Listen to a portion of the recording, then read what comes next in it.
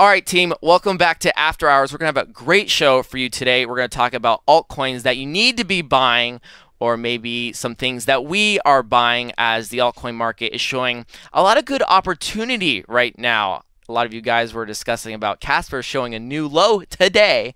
The best buying opportunity for Casper was today, and we're going to talk about that along with some other altcoins.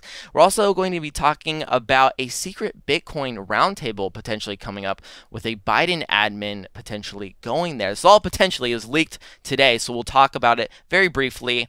And we're going to discuss Coinbase smart wallets, should you use it or not. And at the end, we're going to do that giveaway that we promised you last week. This is After Hours, and Maddie, I want to get directly into talking about Bitcoin, talking about altcoins here, because this is going to be the best part of today's show, in my opinion, talking about this, because there is just so much opportunity across the board right now. I was telling you before the show, EOS, Polkadot, DAG, Zcash, all of these altcoins are showing tremendous buying opportunities right now, like bottom of accumulation, moving lower right now. We saw that big spike in Bitcoin dominance, and the whole altcoin market completely took a nosedive, right? And so there's a lot of buying opportunity across the board right now. I did want to mention before I hand it off to you to discuss some of these like 10x crypto buying opportunities that people have right now. I did want to talk about Casper. Today, Maddie, Casper showed the best buying opportunity of all time, right? Today. Right. We are big Casper fans here. We buy Casper. A lot of my net worth is in Casper.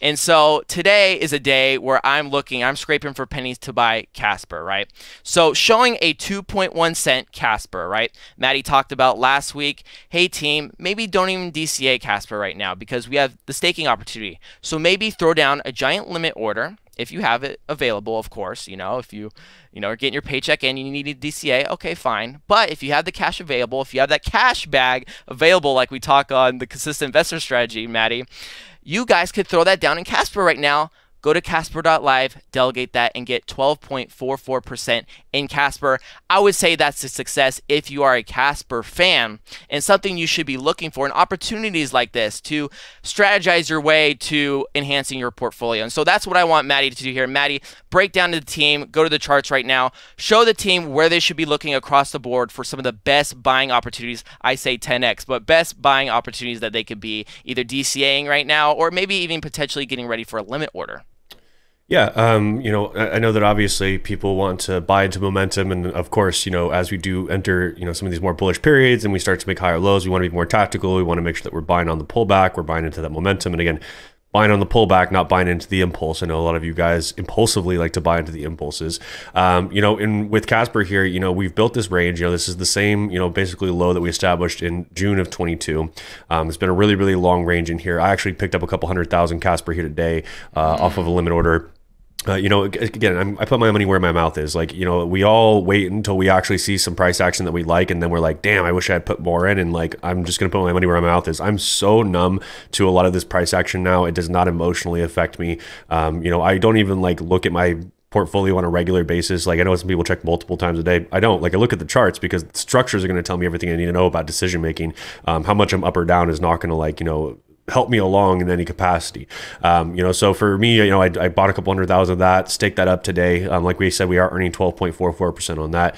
When you look at, where we are currently, even up into some of these retracement areas, right? It's about a 9x opportunity just into that 22 cent mark here on Casper. Remember, the all-time high is over $1. It's around $1.36 over here on Casper. So if we were to even see the previous all-time high filled, getting a couple 100,000 Casper here, right? We're looking at $1.36, $1.38. That's about a 58x opportunity. Now, again, there's a variety of ways you can play this. Plenty of rotational ops. You guys can see all over the chart here. There's a lot of support and resistance levels. You guys can extract as much as little as you want. When you look at even here, current market to the top of the range here, it's about a 200% move, right? So that's just like us not even getting a breakout move. That's just us revisiting the top of the range here. It's about a 200% opportunity. You look at Bitcoin from current market up to $120,000. You're not getting anywhere close to that return, right? Now, I'm not saying that there are one for one, very different assets, but I'm putting my money where my mouth is, and I scooped up some pretty aggressive little bag here of Casper to kind of just lower the average a little bit more. Wasn't unhappy at about a 2.7, 2.6 cent average before, so this just brought that down even more. Obviously, I still like Zcash. Zcash is just building this this nice accumulative base in here. I truly believe that this is going to be one of the most overlooked bottoming structures in crypto right now. You know, again, it always looks like this. You know, maybe you do a quick little weird wicking thing, but like I'm pretty sure we've built a strong floor here on Zcash. I also like Helium a lot. I like HNT here. We are slightly below that zone. If we do drop more aggressively, if the whole market turns over and we drop down to like the 230 region, I will also do what I did with Casper and be very aggressive with that position and open that up a little bit more aggressively. Again, I am looking at $88 plus here on Helium for some of those targets. So even looking at current market up into that first target is about a 25x in there. You know, there's a lot of, you know, assets that I like. You know, a lot of them are still in a very lucrative spot. VeChain's probably going to be the last one I give you guys here. You know, VeChain up into the 618 is about a 5x, up into the 1.618 here is about a 14, 15x. And I think we are still just conducting like a beautiful elongated back test into that breakout zone. You know, I think that we just get so excited about the breakouts and we just think it has to keep going because they're just, you know, everyone thinks about the very short period in crypto where like it's just straight impulses for several months at a time. They forget that like back testing a multi-100 day, you know, accumulation zone is actually super normal and healthy behavior. And it doesn't have to happen all at once. It doesn't have to be just one test. It could be multiple tests. And the market's going to do what the market's going to do. The second you think that you have control over the market, you are going to start losing more money, right? You're going to start making irrational decisions. So stick to the assets you like, guys. Continue to lower those averages and then take your foot off the gas once we, you know, start popping off, right? That's the easy part. That's the fun part. That's enjoying the fruits of our labor. Now's the time we do the hard work. And Maddie, one more thing before we go any further here. I did see people online on Twitter and saying that XRP is decoupling right now. What is going on with XRP? Can you give us a quick peek right here? Oh, the Riddlers must have been right. Maddie, I meant, what's the narrative, Maddie? What's the narrative pushing price up? That's what I meant. My bad. You know, it's not a crazy pump in here today, guys. You know, when you look at what's happening, you had this big range that's been built. We've held this 47.50 region for years. I mean, literally years. You look at this, you know, turn into resistance, flip it back into support, back into resistance, back into support. It's a multi-year pivot zone for XRP. So, you know, just seeing a bounce off of this is not that crazy. We do see this behavior in other alts sometimes where you're having, you know, the whole market has a down day and you'll have the one or two alts that are still going up. Like sometimes it's a meme coin. Sometimes I've seen Render do it a couple times where the market's had a down day and Render's been up 5-6%. Yeah. You know, we're just bouncing off a key support zone here. I don't think the great decoupling is coming. I don't think XRP rips 500% in a day while the rest of the market's, you know, in a downturn. Like, come on, guys. Like, I know that it's fun to fantasize, but like, it's just market behavior. It's just market structure. Like it's, you know, it's just doing what the charts do. You're bouncing off a key level in here. You can see even since we first threw a wick down here on August 17 on this daily chart in 2023, we basically been maintaining this level since then with just obviously some wicks below that. But all daily candle closes have been above this 47-cent mark. So, you know, just us seeing bulls defend that level, not that surprising to me. I like that, Maddie, and that's funny. I'm glad you pointed that out because I am so tired of this, and this is because of the way I was conditioned in crypto market, just being like, you know, emotionless. And all these people on the internet, I feel like I can't even go on Twitter. Like this week in Twitter has already been so bad with everyone spewing. Like I was telling you about the guy at the SEC going away. And everyone reading into that, and it's really got to do with, looks like a changing career and wants to take care of his son for the summer. So it's like, and with that, like everyone has to pull a giant narrative out of that, and everyone's just like loves to read into things. And I'm really happy with you. I'm happy DCAing and happy, you know, not looking into every crevice of the internet, because once you do, you go down weird rabbit holes that sometimes lead to nothing. I don't want to say sometimes. It most often leads to nothing. Like there's nothing that's going to come out with this SEC guy leaving the SEC, and there's nothing that's going to come from that's going to be like, oh, this is, you know, this is this, and this is going to help crypto. Like, no, this guy's just leaving because honestly, working at the SEC is probably very degrading, and I don't think it's a great career choice, just the way it's heading right now. So, team, before we go any further, though, I do want to give a couple announcements, a couple of things that you should be looking out for. First, become a Crypto Charge member. Click the pinned link in the comment section down below, take you to our website.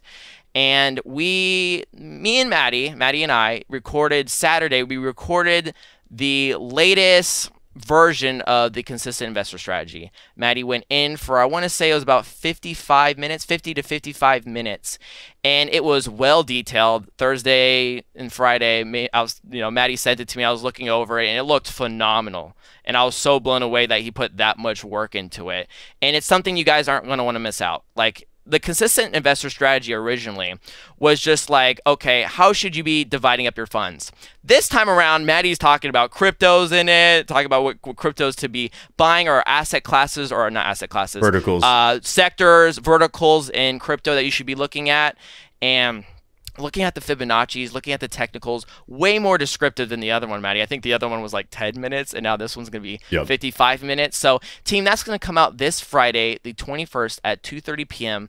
at CryptoCharge, cryptocharge.com. So, team, make sure you join us up there and check that out. Maddie put a lot of time into that, and it's something I've been looking forward to. And I know you guys, a part of the CryptoCharge community, have been looking forward to. So, if you're not a part of the CryptoCharge community, make sure you join us there. And, of course, we're going to do the giveaway at the end of the show. All right, Maddie, let's get into some actual topics here. And I actually like talking about Biden recently. I love talking politics with Maddie off camera, and this is where we're going to start it today. This was leaked. Biden admin to attend Bitcoin roundtable with key congressional officials in D.C. So Congressman Ro Khanna is organizing a Bitcoin and blockchain roundtable in D.C. in early July. So that's 15 to 20 days away. His office describes it as the most significant meeting between policymakers and innovation leaders in blockchain to date one. So, Maddie, I've been talking with you a lot off camera because this like weird, all these political figures right now are jumping on the idea of crypto, which is fine. I'm here for it. I'm here for the narrative portion of it. Are we going to see adoption? That is to be determined. Are we going to see like regulation step in? That is to be determined. All right. So here's like a quick little spiel of where we've come from. Right. So Donald Trump, 2021, anti-crypto. It's not American enough. So Trump was bearish on crypto. Right. This year, Trump has now turned tides. Very pro, saying he's pro Bitcoin, pro crypto, anti Elizabeth Warren. All right. Maddie, now let's talk about the Democratic side if you want to split up the sides here. So now we see Biden, we saw Biden veto a bill earlier, just like a couple weeks ago or a month ago. And now we're seeing Biden getting an admin at this leaked potential, Bitcoin mini conference here. And we saw a weird backlash. I was telling you before the show, this weird backlash that everyone gave the Biden administration when they vetoed that bill. Can you provide some color to this? Because I don't feel like I'm the only one seeing this. Yeah, so the recent bill was a bipartisan bill, and aimed to give a little bit of clarity to the crypto space. Was going to allow for these financial institutions to hold crypto assets on their balance sheet, which technically they're legally right now not able to do, at least not very easily. We've talked many times about how if you want to get registered with the SEC as someone who works in the DLT space or blockchain space, it's nearly impossible to fill out the forms they want you to fill out because they don't fit the conditions of what this new technology is. It would be like, imagine trying to describe all the parts of your current car to the DMV, but the forms were based on when we had cars like Model Ts back from the 1920s. Like, it would just be a very complicated process for us to try to get that same vehicle registered. So a lot of it has to do with that. A lot of it has to do with the rulemaking on the SEC side, not wanting to, relinquish this chokehold that the SEC has on the industry. And Biden's basically, blanket reasoning for wanting to deny this was saying that there wasn't sufficient ability for financial institutions to prevent against fraud for consumers. But we all know that's not true. We were talking on our show previously, looking at just some of the big boys out there, Wells Fargo, Chase, and how much they paid in penalties, and just even specifically for violating consumer protections. And it's in the billions, right? And it was over trillions of dollars, I believe, for collective penalties paid. So we all know that it's a BS reason. Same with the SEC, denying these spot ETFs forever. You can't protect investors. It's not enough fraud prevention. But the reality is it's more about political gain. It's about kicking the can down the road, letting other innovators push ahead. And of course, these financial institutions don't want this overhaul overnight. They don't want that friction taken out of the system. They want that friction because they benefit and they make a lot of money from all the friction that's in the system now. So if you guys think that there aren't all these lobbyists pocketing, or putting a bunch of money in these politicians' pockets to make sure that this is an uncomfortable process, you're sorely mistaken. Maddie, this is I'm going to tread very lightly here because we had a conversation last week about this, and it was, it can get very explosive very quick talking about Trump and Biden. And the thing I want to point to right now is when Trump in 2020 was actually, no, 2019, excuse me, was trying to get TikTok banned, and that fell through. And now we see Biden trying to get TikTok banned. All right. And so now this year, Trump comes out and says, oh, well, we don't really need TikTok banned. It's like, well, why the change of messaging here? It's like, what do you mean? You were the one that was trying to ban TikTok before. So it's like, I'm seeing, and this is where the explosiveness parts, I'm seeing a lot of flip-flop right now. Yep. And I was telling you before the show, Maddie, it just feels like a popularity contest. It's like, I want to win. I want to get elected into office, and I'm going to do anything by any means necessary. I'll do that. You know, one would say Trump is not as explosive as he was in 2016. Right now, he's very more moderate. He's on a whole media tour right now, where it looks like a completely different person talking. You know, and so you can take that however you want to. What I'm trying to say here is that these people have reasons, and their reasons are is they want to get elected, and they're going to do anything they want to do that. They will talk about crypto and to get the poll here. And this is what I get from Biden now. Now Biden wants to hop in here. And it's the same thing, you know, Ron DeSantis, now he's RFK. All these people were very outspoken about being pro Bitcoin and anti CBDC. You know, these people, you know, I just get frustrated as I get older because I feel like these people don't have our best interests, Maddie. And I feel like they just want to win, and their version of winning is getting into office. You know, am I the only one that feels that way, or are you too? No, I think that it's quite apparent. You know, in my early 20s, I was, you know, very easily somebody who, you know, engaged in that inflammatory behavior. I wanted to have hard party lines. I just wanted to have a sense of political identity, and instead of doing a lot of critical thinking for myself, and, you know, looking at things from a policy perspective, looking at things from, you know, how they actually affect society, you know, I had a very different approach. So, you know, now that I've been through several elections as an adult, watching them through and through, you know, seeing what happened with Trump, you know, Trump versus Hillary, it's crooked Hillary, it's sleepy Joe Biden, right? Like, it's always, you know, just a different soundbite, and everyone feels like they're doing the right thing. And it goes for both sides too. Everyone likes to flip flop, and they do not have your best interests at heart. And when it comes to policy, and, you know, when you track things like the economy, you track things like crypto, and this is, you know, your bread and butter of what you do, you're very conscious of what everybody has done positively or negatively for the space. You don't forget those things, regardless of, at least you shouldn't, regardless of where you sit on the political spectrum. So I remember specifically Donald Trump coming on CNBC for a phone interview and called Bitcoin a scam out to debase the US dollar, and basically called crypto and Bitcoin un-American because it was, you know, this attempt to, you know, hijack the American economy. But, you know, it's just complete nonsense, you know, and then he flip-flops now because Biden has this very clear, you know, anti-stance, especially with this most recent bill that really wasn't going to, you know, ruin the financial system. We were just trying to take steps to, you know, define custody, allow people to potentially, you know, buy and sell assets even through their regular financial institutions. So, you know, again, big picture here, you sit down any of these guys, you sit down Donald Trump, you sit down Joe Biden, and you put them at this roundtable we were discussing, and you ask them some deep technical questions, even of, you know, how does proof of work, you know, operate? What is distributed ledger technology? Neither of them could give you any sort of comprehensive answer. So I want you guys to take that away from this is like, you know, we're not politically charged here. We don't believe that, you know, either of these people have your best interests at heart. Both of them are going to pander to whatever audience they think is going to put them in the seat for the next 4 years.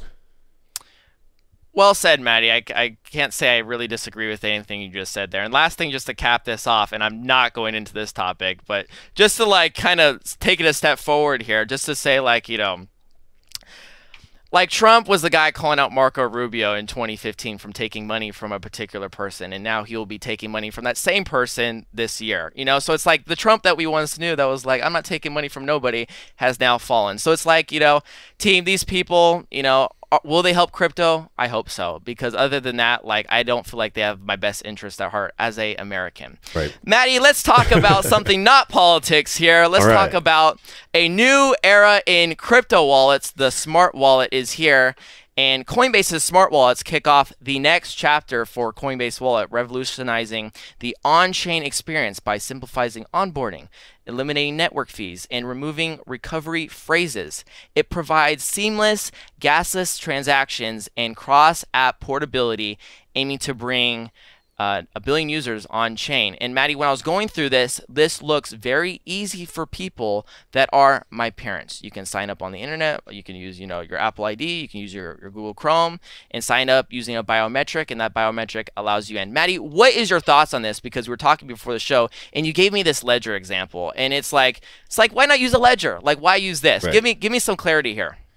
You know, the main reason that, first of all, the big proposition value here is adoption, right? Unfortunately, right. Even though I'm a purist through and through when it comes to self-custody, I've explained till I'm blue in the face, and that's a big part of the section I talked about in the consistent investor strategy was, hey, here's everything about purchasing, here's the strategy, here's how we exit, but let's talk about also, exiting and some of the flexibility you have with, a self-custody solution. You're just going to have a lot of people that don't want to ever have to do any more work than is absolutely necessary. So if we can remove some of those barriers to entry, and you can make it simple to sign up through, programs you are already familiar with and you like, that will bring a new wave of people on. Now, those seed phrases are being stored on that physical device. So that opens up like a little bit of vulnerability with your device itself, right? And a lot of people are not careful with their phones, right? As much as you guys like to believe that you are, a lot of you guys download apps that you probably shouldn't be downloading. You guys raw dog the internet. I know most of you do. You do not use a VPN, which is absolutely nuts to me. Like, it is 2024 and you guys know what's going on out there, which, all of this like logging of information. You're like, I can't believe I got this ad. I'm like, I can believe you got that ad. But there's a lot of people who just don't practice good internet safety, right? And there's, browsers and all these different, just even the devices themselves, whether you're using Windows or iOS or Android, they've done a lot of work to help, create these, privacy fail safes to make sure that people aren't just completely destroying their devices and, opening themselves to the vulnerabilities. But there always is going to be a way, right? Like, even with, in my opinion, even if you have an older generation, it's pretty common knowledge that if some Indian guy on the phone tells you you need to send them $10,000 in iTunes gift cards to get your computer back working, and that's a scam, right? But unfortunately, you have thousands of people every year that fall for this. So you're always going to have this group of people that need that hand-holding experience. So is it going to sometimes be at the expense of a lesser level of security? Yeah, absolutely. But it's kind of a necessary evil to onboard millions of people, not just hundreds of thousands of people. All right, man, I'm going to wrap this up right here because I just want to tell you guys some better options for you that you could be using that we have spoken a lot about here. I'm just going to, before I get into everyone else's options here, I'm just going to show you my options, okay? So this is my ledger, all right? Maddie told me, it was like in 2021, he's like, hey, bro, go with the Trezor or go with the Ledger, all right? I went with the Trezor, which is somewhere over there in my safe. I like the Trezor a lot, and it was fine. And then I bought my brother a Ledger, and I got very jealous because it was so easy and it offered a lot more. So primary driver is this Ledger. I don't remember which one it was, but I wanted to show you guys this. I also have offline storage. Right. Team. This together gives me power, okay? Right. I can have all my passwords. I have all my phrases. I don't have my phrases on here. I have it written down. And you guys can also use a metal sheet if you want for your seed phrases. But, when it comes to passwords like Coinbase, email, username, all that stuff, offline right here. I feel very safe with this. I put this in my safe. And then my crypto device right here, boom. This gives me access to my crypto, right? So I like this combination right here, but here are some other combinations that you could use. There's secure cloud storages. You can use a two-factor authentication to get into it. Again, like a USB drive. This is just, which one was this? This is my SanDisk. This has 500 gigabytes, so this is a lot of storage right here. I just know this one is meant for wear and tear, so that's why I use it, and I also store a lot of data offline. Password managers, and then also the steel plate you guys should definitely check out. I bought my brother that one for Christmas, and he got it. He's like, what is this? And it's like, oh, brother. It's like, dude, you put your seed phrases on it. You got your 24 seed phrase. So if your house burns down, and you leave it out, and it's not going to deteriorate, it's not going to break, you're going to be fine. So that's why you have that protection. I feel a little bit vulnerable with paper right now. Maddie, any tips when it comes to this right here? Because we talk about this a lot, and this is a combo I'm using. Is this a good enough combo right here? It's definitely sufficient. I think that it's, first of all, leaps and bounds above what most people do. The one thing that you mentioned about the steel plate is a very nice benefit. They're a little on the pricey side because they are steel, and obviously the price of metals has gone up quite a bit over the last 4 or 5 months. But the benefit of that is, like, house fires happen, and like they're unfortunate, and they're not like super common, but you don't want to be that person that's a victim of that, right? So first of all, my important documents and my metals and stuff are in a fireproof safe. So if there was a fire, at least I'm able to recover everything that's in the safe. But that steel plate backup is a very nice option, because you're not going to need to access your seed phrases unless you completely forget your password or you get a new device or whatever and you need to reinstalize. But when you guys are signing transactions, you're just using the pin. So like that's really kind of like a set it and forget it one time. So, you know, investing in like the steel plate backup is a good idea. Otherwise, at least paper in a fireproof safe, so that if there is a horrible accident, you know, you still have access to your assets in the event that you don't have your ledger anymore. So, you know, again, whatever you choose as the combination, just do not keep them on a document on your computer. Do not keep them on a cloud-based, you know, whatever. Like, I know that we all think that it's never going to happen to us, but there's like celebrities with, you know, high levels of security on their stuff, and their iCloud gets hacked and their stuff gets leaked, and like game over. It's game over at that point. Like, it doesn't matter how much money you have or, you know, whatever. The internet already has this file and it's already being recirculated, right? So just think about that stuff, guys. Like, we're not special. We're not immune. Always just do your best to take the highest level of security with all of your, you know, passwords and things of that nature. Yeah, we're talking about money here, and just for it's Ledger Nano X. Felt like I had to show you that, so just to show exactly what I'm using here. Maddie, I think that was great, team. So we talked about the assets at the top of the show, talking about crypto opportunities right now. Briefly talk politics. Don't get aggravated at us in the comments. If you want to discuss, if you want to message me privately on Instagram, I will discuss with you about how I really feel if you care to know or gander. And then we talked about cold storage. Actually, we just ended up, of course, Maddie, we ended up talking about cold storage and the smart. Actually, no smart wallet, just use your Ledger, all right, team. You know, so. But Maddie, last thing we need to do for the team here is the giveaway. And you know, so we only gave you 7 days to sign up for Crypto Charge for all of you that joined. So we had very productive, very good received shows last week. And we had only 3 signups. Only 3 people signed up using code FATHER. And I was talking with Maddie before the show, and he was just telling me, he's like, bro, dude, some of these people will just take advantage of our batch content. They'll take advantage of our free content here on YouTube, which is fine. You know, do whatever is best for you. But some of you guys don't want to take crypto seriously. Some of you don't want to take your investing seriously, your education seriously. You want to go out with your uncles and aunts and your family members and talk about, oh, Bitcoin's doing pretty well right now, isn't it? And those are the kinds of conversation you guys want to have, which is fine. But if you want to be a lot more serious than that, if you want to be able to trade, learn skills, have tools, daily shows, stay up to date in crypto, join the platform, team. I know we talk about it a lot, but that's somewhere you need to be if you want to be serious. And I think you're serious because you're watching the show. You know, you're taking time out of your day to watch crypto show. So, Maddie, let's do the giveaway for the team here. Let me pull it up very quickly. And you know what? Let's just let them know the names. We got Anthony, we got Flynn, and I have it upside down. What is it? Christian. Yep. Christian. These are the 3 people that have an opportunity to win an annual membership to Crypto Charge. And so, Maddie, let's just do this right now. I don't know. Is there a drum roll? I hope there's a sound effect here. Oh, there we go.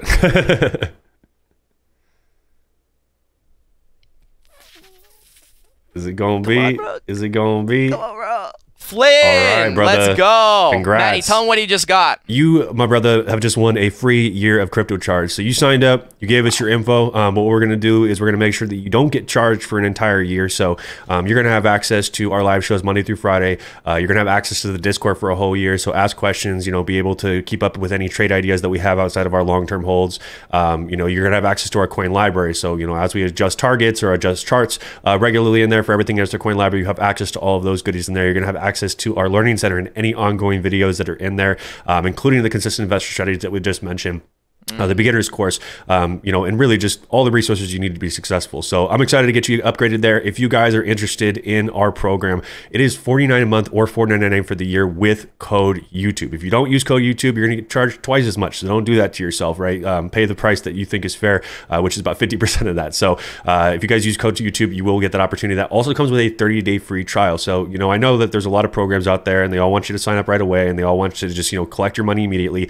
I want you to genuinely try out our program. I don't want you to commit to my program if it's not for you, which is why we give you guys 30 days free with any membership that you guys pick. So you get the whole 30 days. You guys decide day 29. You're like, hey, bro, thanks so much. This is not for me. Shoot me an email. We'll get you squared away. We won't charge you a dime. But genuinely, I want you guys to try out the program, make sure it's good for you. And if it's a good fit, welcome aboard.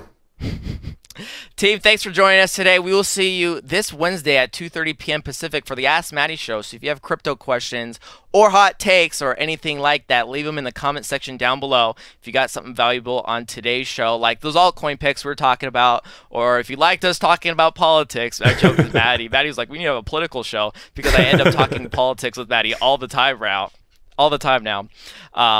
or if you got value with us talking about the cold storage, please leave a like. That greatly helps us. We will see you this Wednesday. Bye.